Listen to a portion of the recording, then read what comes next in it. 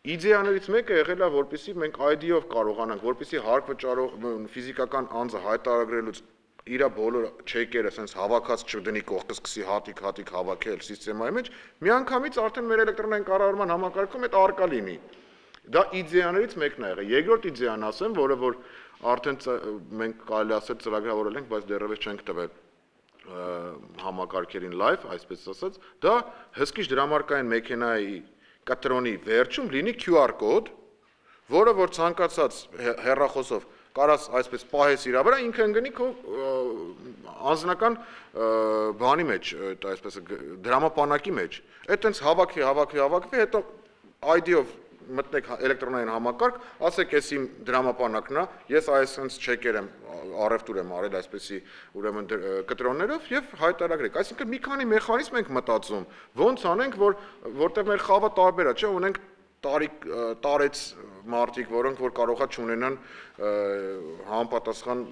սմարթֆոններ, ունենք երիտասարդներ, որոնց շատ ավելի հետաքրքիր կլինի սմարթֆոնով անել, ինքը միանգամից առևտուր արեց, նաև պահանջեց իր հսկիչ դրամարկային մեքենայի կտրոնը, որը իրականում մեր համար շատ կարևոր է, որը որ իրան խրախուսեց պահանջել այդ կտրոնը վերցրեց QR կոդը նկարեց, լցվեց իր մոտ, տարվա վերջում արդեն ինքը հավաքված ունի։ Հիմա այդ ID card հասկացությունը, որ տենց միանգամից, այսպես ասած,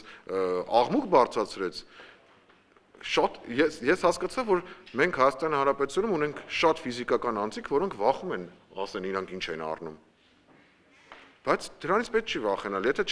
եթե ֆիզիկական անձը չի հայտարարագրի ինքը ինչա գնել, չի ստանա վերադարձ, շատ պարզ է դրա լոգիկան, կհայտարարագրի, պետքա հենց հայտարարագրեց, պետքա իմանանք, չէ ով է, Միքայել Փաշայանը հայտարարագրեց, որ ինքը ստացել է այսքան եկամուտ, այսքանը ծախսել է խանութներում, այսքանը պետքա վերադարձվի իրան։ Միքայել Փաշյանին Հայաստան Հանրապետության իդենտիֆիկացիոն ինչ մեթոդ ունենք։ ID card։ Այսինքն սասնանաց մենք պետք է կտրոն ուզենք։ Այո։ Չէ, ուրեմն ցանկացած դեպքում հսկիչ դրամարկային մեքենայի ուրեմն հետ էլ երրորդ մեխանիզմն է։ Կարա լինի կուտակային քարտ, որը կթողարկի պետությունը, որը բոլոր խանութները ունեն, չէ, կուտակային քարտեր, բոլորդ էլ օգտվում եք դրանից։ Այսինքն էլ կլինի մի հատ պետության կուտակային քարտ, որտեղ ձեր գնումները կհավաքվեն դրա վրա։ Այդ էլ երրորդ, այսպես ասած, միտքն է, որը քննարկման հիմա մենք մեր մեջ տարբերակներ, մենք մեր մեջ ուզում ենք հասկանանք ամենահեշտերը որոնք են, որ դրանք ներդնենք։ Բոլորի, հենց այս շատ լավ ասացիք, բոլորի ուրեմն հիմքում դրած է կտրոն ուզելը։